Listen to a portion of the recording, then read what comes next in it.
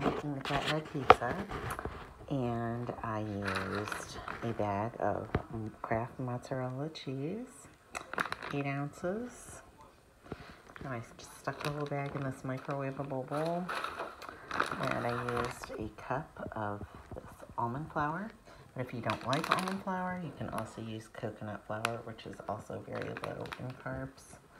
Let me see this one. Here's the information on this one. 5 total carbs -1 dietary fiber, so 4. And coconut flour has 8 -5, so 3.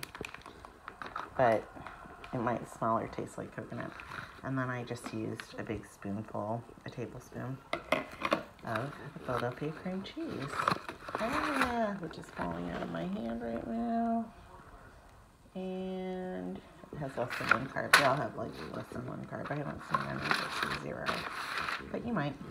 So then I stuck it on this microwavable bowl, put it in the microwave for 45 seconds, added 1 raw beaten egg, mixed it up again, put it in the microwavable bowl, put it in for another 45 seconds, and it looks like this. It looks like real pizza dough. Now, this is parchment paper. It's like by Reynolds Wrap parchment paper. And just roll it with a rolling pin. If you don't have a rolling pin, I don't know, try like a heavy paper towel roller or something that you can roll it with. Let me see if I can find my rolling pin.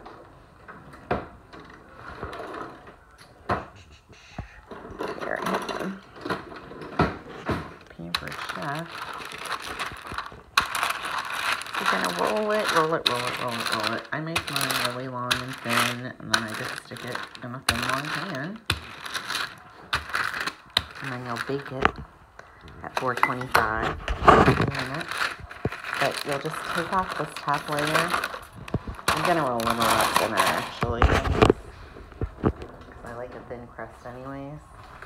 And then I think you'll just put a bunch of like little forkfuls in it, and then take the whole parchment paper on your baking pan tray and bake it in the oven. It will not catch on fire or anything. It's kind of like a wax paper, but it's called parchment paper. It's used for baking.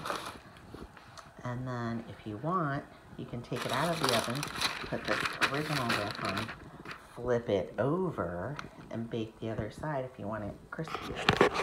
And then just add whatever toppings you want. If you want like some marinara, if you just want white pizza, add like olive oil and some garlic and some ricotta cheese and mozzarella.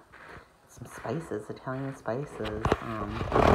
You can even put like that ranch powder or garlic powder in the dough for more flavor. And then add like sausage, bacon bits, pepperoni, basically whatever you want. I like black olives and banana peppers, mushrooms and pepperoni, so you can do a half and half. Have fun with that.